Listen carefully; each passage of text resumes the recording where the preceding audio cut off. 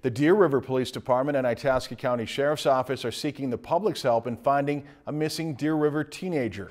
18-year-old Anthony Scott Myers left his home in southeast Deer River on foot around 7:30 last Friday morning and has not been heard from since. Authorities say that because of recent events, they are concerned he may harm himself.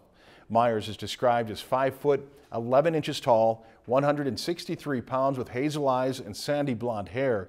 He was last seen wearing a camo jacket, blue jeans, and work boots. If you think you may have seen Myers or have information about his location, please contact the Itasca County Sheriff's Office or dial 911. If you've enjoyed this segment of Lakeland News, please consider making a tax-deductible contribution to Lakeland Public Television.